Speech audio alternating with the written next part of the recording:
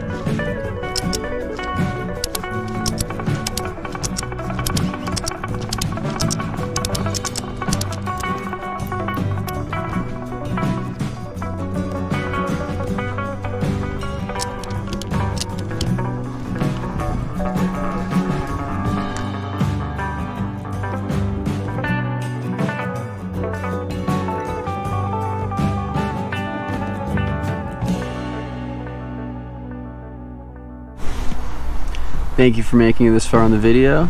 If you guys have any questions, feel free to throw them in the comment section. And if you enjoyed the video, please drop a like. And if you want to see more videos like this or follow me on my travels, please subscribe to my channel.